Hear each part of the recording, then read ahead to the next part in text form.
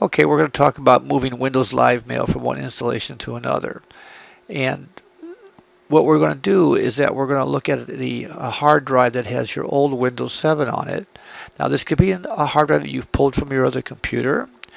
It could be another system across the network, your old Windows 7 system, and now you have a new computer or laptop that you have Windows 8 on. But basically, we're going to copy that over. We're not going to use the import-export function. But let's talk about Windows Live Mail for a second. First of all, Windows Live Mail, if you don't already have it, is a set of the Windows Essentials. So let's go click on Internet Explorer, and we'll click up here, and we'll just type in here Windows Essentials. Okay, we'll go to that website, and this is Windows Essentials. And there's Photo Gallery here, Movie Maker, Messenger. There's a lot of different. There's Live Writer, nice, excellent blogging program. But this is what you can use for mail. Now, Microsoft has a new mail. This is not the mail that you see here on the start screen. This is a new type of mail that uses a different technology called IMAP, which synchronizes your mail no matter where you're at. And Microsoft wants everybody to move to that, which is understandable. But I'm just trying to retain your old live mail. So we're going to go back to the desktop. We're going to talk about that. So first of all, if we open up live mail, I've already done the default installation. When it asked me for an account, I set up an account. I said no. So let's go take a look at it. Everything's empty. There's no extra storage folders over here. There's no inbox or anything like that. If I view accounts, there's no accounts here. There's nothing here. It's all empty. Okay, so let's open up a computer and let's talk about this for a second. Well, first of all, we have this hard drive here, which is a solid state drive. We've installed one of the new solid state drives. So basically memory only. It's no disks or anything like that. But that's where we have Windows 8 installed. Over here, this is our old Windows 7 directory. This is where we have a dual boot computer, and Windows 7 is installed over here. And over here is the Windows 8, like I said. So if we open up this directory and we go to users and we go to my name, in the case it'll be your name, you'll see this app data directory.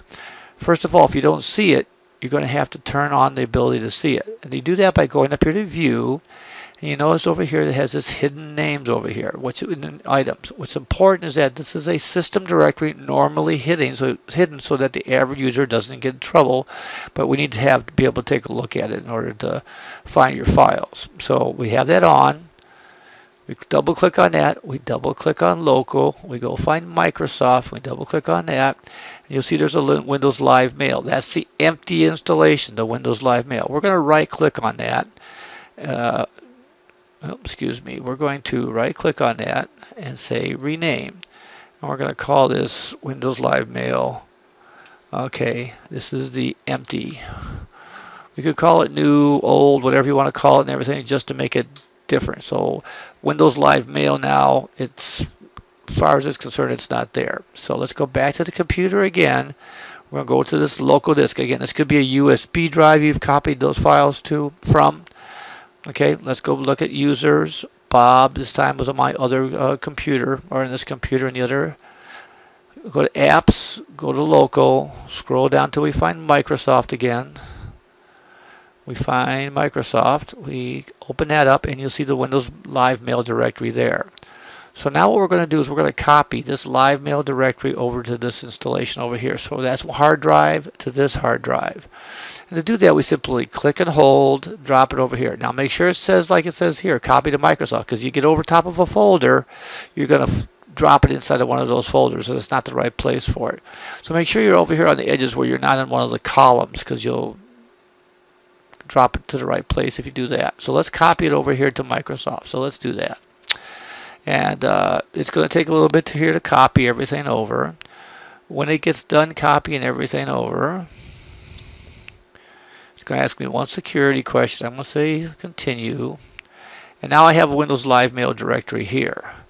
Well, what that's done for me is now that when the Windows Live looks for that, it's going to find my account. Now something's going to happen. First of all, we're going to click on the Windows Live Mail to launch it again. And here it is here. The first thing it does, it asks me for my password. So if I remember it, I'm going to go ahead and say and it automatically says remember password. I say okay. Oh, it just pulled in one of those good old Facebook do you know things. Okay, I'm actually going to go ahead and click on that, or I'm just going to click on it and say delete. Okay. But you'll notice that under storage folders, now I have an inbox, by the way. I have sent items. I can click on those. I would see them over here. Deleted items as well. Everything's there because I have my account. Okay.